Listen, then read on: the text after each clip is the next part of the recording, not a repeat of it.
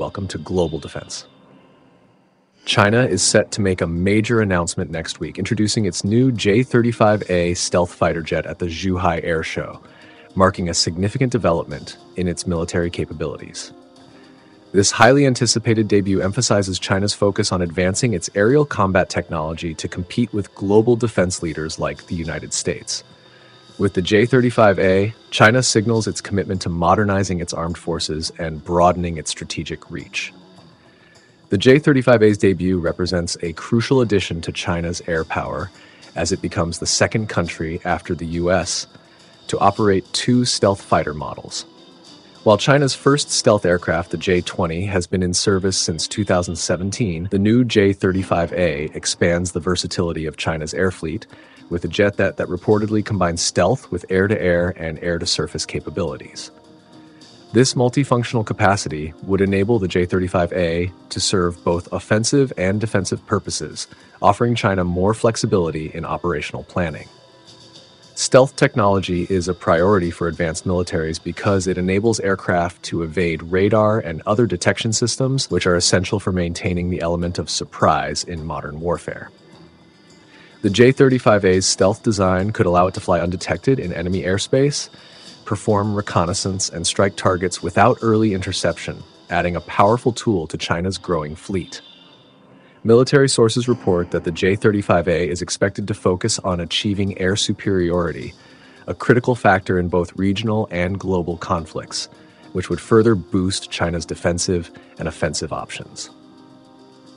There is speculation that the J-35A might be one of multiple models in the J-35 family, with a potential carrier-based variant in development. A naval version of the J-35A would be a significant asset for China, enhancing its capacity to operate stealth fighters from aircraft carriers and project power in contested regions, especially in the Indo-Pacific.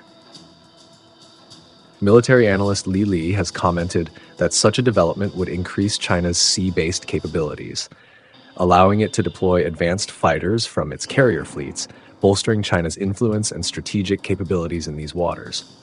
The rollout of the J-35A also underscores China's ongoing ambition to rival the US in high-end military technologies, though this development has not come without controversy. There have been long-standing allegations that China's stealth technologies may have benefited from espionage. This claim first surfaced in 2015 when documents leaked by former NSA contractor Edward Snowden indicated that China might have accessed US military technology data. However, Beijing has consistently denied these allegations, maintaining that the J-35A was independently developed by the Aviation Industry Corporation of China, AVC, without any foreign assistance. The long development period of over a decade suggests a dedicated effort to refine and enhance the fighter's capabilities. However, details on the J-35A's exact specifications and capabilities remain limited, making it challenging to assess its performance compared to U.S. stealth fighters such as the F-22 and F-35. Carl Schuster, a former director of operations at the U.S. Pacific Command's Joint Intelligence Center, notes that improvements in the J-35A's engine are likely part of its extended development, reflecting China's pursuit of a more advanced and powerful fighter jet. Until more technical data is available, direct comparisons with the US models will be speculative.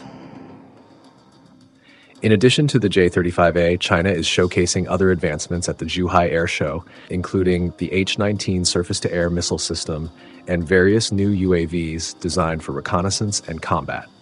This range of assets highlights China's commitment to strengthening its defenses across multiple military domains.